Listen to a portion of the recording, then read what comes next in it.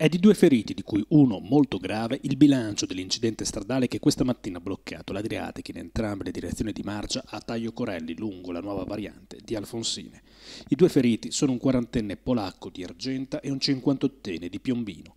Il quarantenne stava percorrendo la statale al volante di un Opel Insignia, in direzione di Argenta. L'altro uomo era alla guida di un camion che invece procedeva in direzione di Ravenna. Per dinamiche al vaglio della Polizia Locale, i 2 mezzi si sono scontrati frontalmente. Un impatto molto violento dopo il quale sia l'auto sia il mezzo pesante sono finiti fuori strada. Impressionante le conseguenze sull'Opel con l'avantreno sventrato dopo l'impatto con il camion. Ad avere le conseguenze peggiori è infatti stato il quarantenne automobilista soccorso dal personale del 118 e dai vigili del fuoco.